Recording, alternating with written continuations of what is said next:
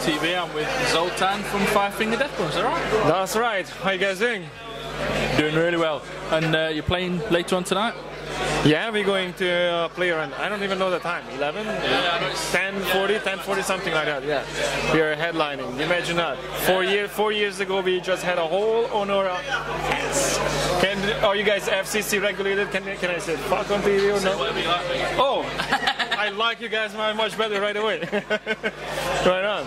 Yeah, it's pretty fucking awesome. We are, it's been, the band started in 05, so 2005, and it's 5 years later. It's pretty good. Yeah, it seems to be a really fast rise. I saw you at Download last year. It was really good.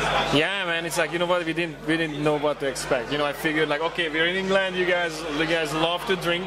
It was the second day of the festivals. I figured, everybody gonna be in their tent, still snoring. We're gonna go on stage and probably half of the festival will still be, fucking sleeping. And just by the time we were approaching the stage, I could hear like that punch. I'm like, holy shit, And when we walk on stage, as far as I saw just people, like melted into the horizon. So that was pretty amazing, What do you think to the setup here for a festival? Do you like it? Oh yeah, I mean, festivals were always really adventurous. I would say. Maybe I make up English words, so don't mind me.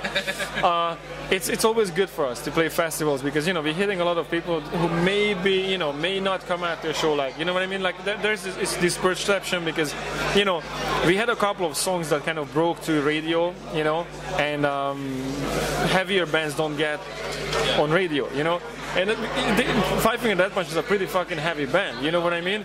But a lot of people hear only like the bleeding or a couple of songs that actually made it to radio. They don't realize that, the whole band is pretty heavy. We just happen to have a couple of songs that kind of, got in the cracks and made it onto radio. And then when we have a festival situation like this and they see us play, it's like, oh shit, this is a real, it's a heavy band, And so that's why it's always good because, it's just, if people judge us by what they hear on the radio, how many metal bands you really hear on the radio?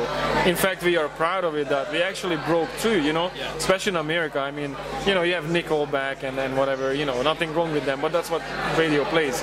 And for us, then I hear these funny, quotations like Radio 5, Five Finger Death Punch writes songs for radio and all that shit, right?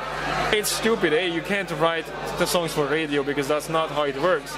And second, it was a struggle for us, you know what I mean? Like originally it was really difficult. One song somehow broke through, and even then it took us like 8 months of pounding, and literally how radio works, people were calling in, and if people are not calling in, the radio will stop playing your song. That's how this works. So by a band getting on radio, it has nothing to do with us or how we sound like. It has to do with something what people want to hear and why they call in.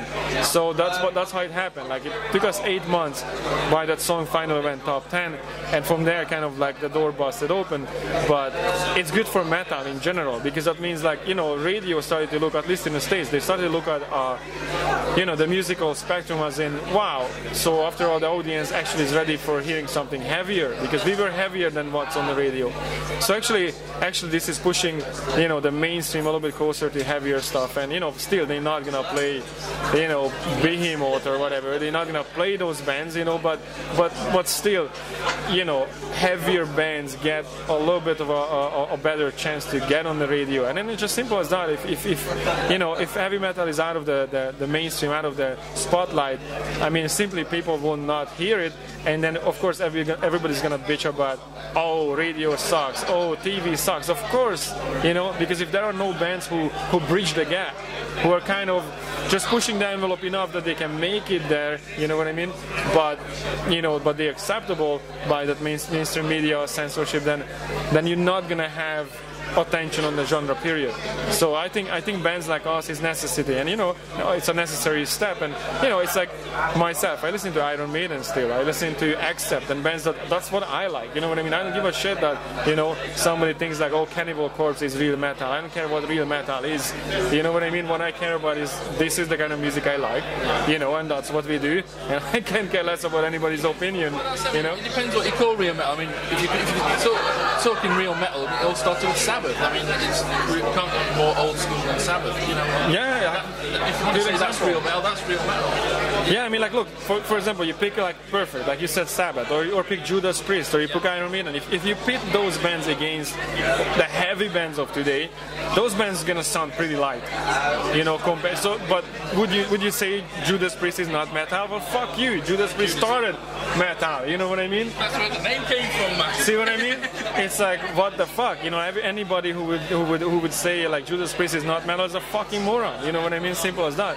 So, you know, and then you have these newer bands that are extremely heavy, or like us that kind of like balances on the tip of the sword. We are heavy, but we have melodic passage, and because that's what we like. That's what, you know, that's what I grew up on. I love fucking Judas Priest. I love, you know, Iron Maiden. That's what we do, and you know, and I think it's a crazy thing to think that the genre can survive without bands who will, you know, nobody started to listen to Venom when I was growing up. You needed to work yourself up there, you know what I mean? You started having something, and you know, it's just how it works. That's what it is. I mean, there's lots of subgenres at the moment, and people are sort of saying, well, I only listen to black metal, I only listen to power metal, I only listen, and I think they're missing out. It's metal's just metal.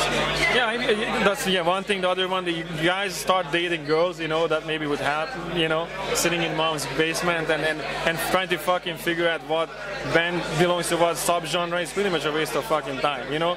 It's like when we grew up in this thing, you know, it was just metal, and for us it was, you know, anybody who was into the same thing immediately, there was this brotherhood, you know. We were just friends right away, like, oh, you're into the same shit, yeah, and we would trade tapes and shit, you know.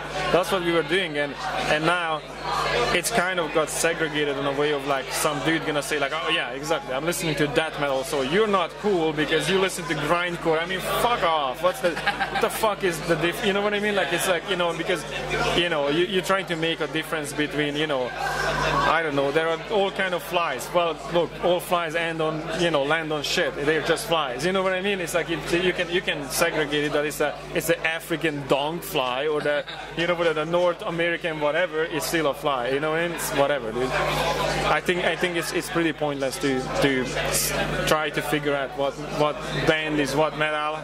Hi, we are on television. No, we can't speak. See, this is what I'm talking about. The censorship came and tried to stop us from talking about metal, and we're not gonna give in. Keep going. We're not gonna give in.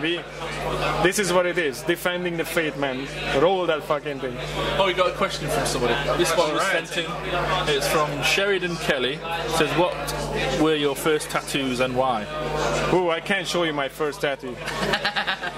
And it's a stretching thing, you know, but it changes shapes in different circumstances. Okay, well, actually my first tattoo was a forearm tattoo. I have from here to here. I'm not gonna. It's basically covered all black. It's a Tibetan tattoo, and for me it was there had to be a significance, you know, to a tattoo. I just didn't want to put like, I don't know, Freddy Krueger's on my arm. Like, why? You know, it just made no sense. I wanted a tattoo that makes sense to me. And I was, you know, I was studying all kind of Buddhism, and you know, I spent a lot of time with monks from the Himalayas and whatnot, and I learned a lot of shit. And you know, and one of the things that kind of grabbed me came from the tantric Buddhist monks, and it's kind of the idea of like, this tattoo is a Tibetan flame. Basically, it's always with me. It always reminds me to just fucking, you know, you got this one shot right here, right now, and make it count. You know, they say this. There's a saying of it's better to burn out in a flash than just smolder away. It's kind of like that. Like, my tattoo kind of reminds me that, like, you go full force, and the censorship trying to stop us again, and we're not gonna give in. See, this is what happens to heavy metal, guys. Here we are trying to survive, and all of a sudden the censorship run up to us and trying to stop the cameras. I think we need to fight. Yeah. We need to fight. Well, anyway, Metal Gods TV is fighting for metal right there. If you saw it, there is a three-man crew here. You guys can't see it because the rest of the guys are off camera wrestling right now the censorship. So that's how this rolls. thank you. Thank you, guys.